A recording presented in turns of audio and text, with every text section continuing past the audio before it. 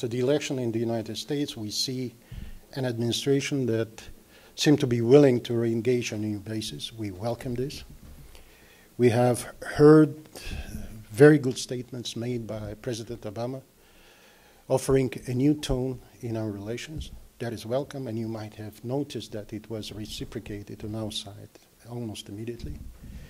The first meeting face-to-face between two presidents in London went very well. I was privileged to be there and witness our two leaders to talk to each other, and it was very rewarding to see two new generations of leaders focusing on what we can do together, rather why we cannot work together.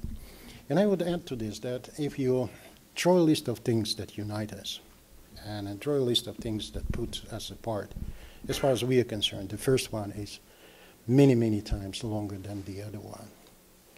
The challenges that we are facing, they are as difficult to you as they are for us. Terrorism,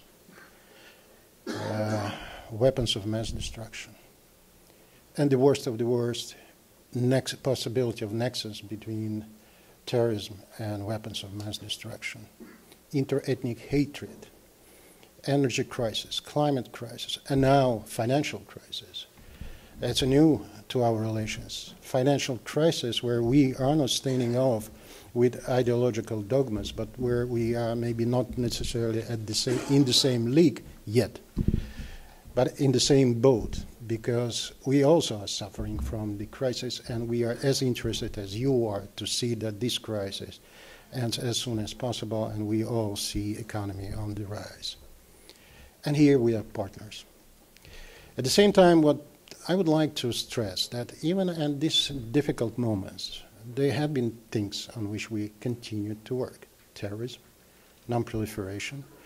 And I think that it's a good signal that irrespective of the depth of the difficulties that we have gone through, there is an understanding both in the United States and Russia. There are things that transcend momentarily problems that might pop up in our relations. At the same time, a lot has to be done in order to give the relations a real substance, real positive substance. We feel the willingness of the US administration to do so, which we welcome. We also will be very much willing to cooperate with you. And the proof of the pudding is certainly in the eating.